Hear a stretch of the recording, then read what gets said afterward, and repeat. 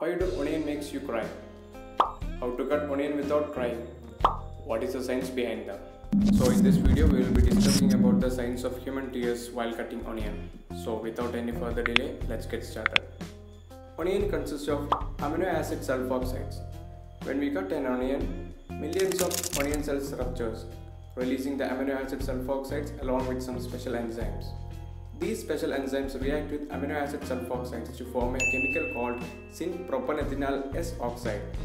This chemical is volatile, that is, it easily evaporates at normal temperature, forming a gas.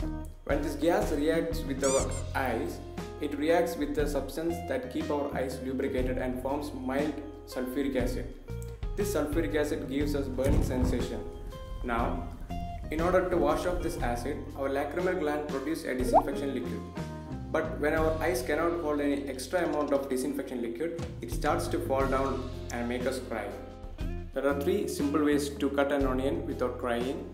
Number 1, freeze the onion before cutting so that the chemical reaction will be slowed down. Then second one, remove the root bulb of the onion where the concentration of this chemical is very high. Third one, cut the onion under running water.